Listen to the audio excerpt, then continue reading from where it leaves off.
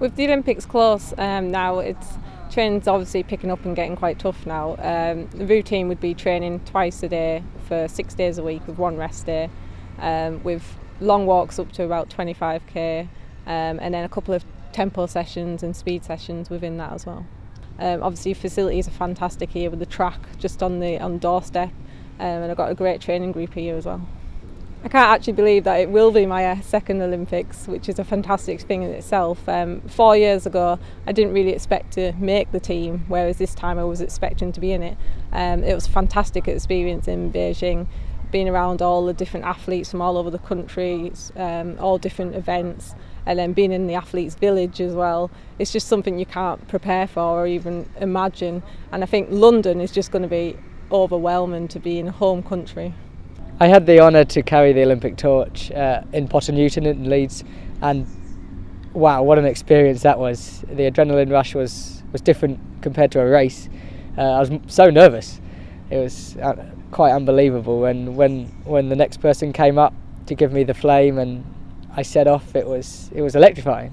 The crowds were really out on a lovely summer's afternoon, so it was perfect and great honour, and made up for missing the Olympic Games, I think, a little bit. Of the athletes that we've seen today, I guess they have the endurance of a marathon run. They're probably a very similar athlete to someone who runs the 10,000 metres and the marathon, but what they do technically is very different, and that sort of distinguishes them in terms of what they do in competition. Training wise, it's probably actually quite similar because they're endurance events. Johanna and Tom that you've spoken to race 20 kilometres, and that takes to Tom an hour and 24, just over, and Joe around about 1 hour and 30 minutes. So we can see there it's a long distance event, but it's the fastest athlete that wins. So we're really interested in then sort of building sort of stamina onto that endurance with lots of speed work.